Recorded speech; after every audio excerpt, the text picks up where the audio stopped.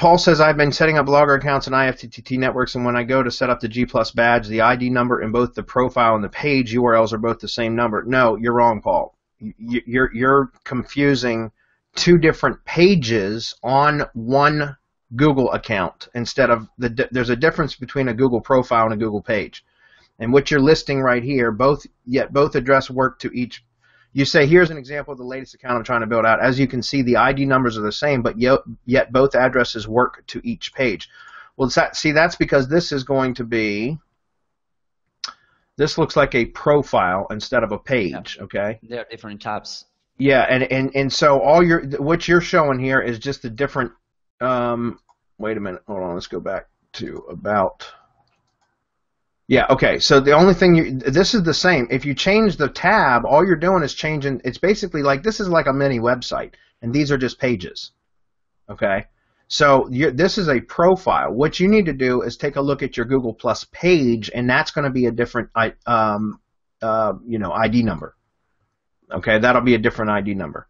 And you have to make sure that inside a Blogger that you're selecting whether you're using a profile page or a profile, or a profile badge or a page badge. You have to specify that, and you have to make sure that you have the corresponding ID in correctly. Okay?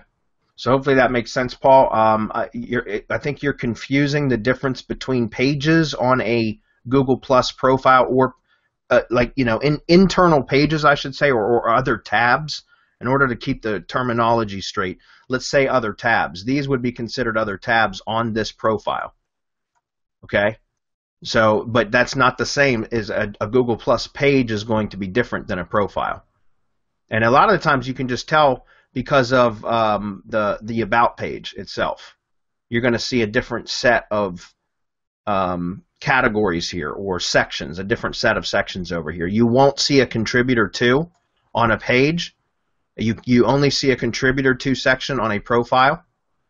If you want to take a look at, let's see if we've got a page open. Let's go take a look at pages real quick.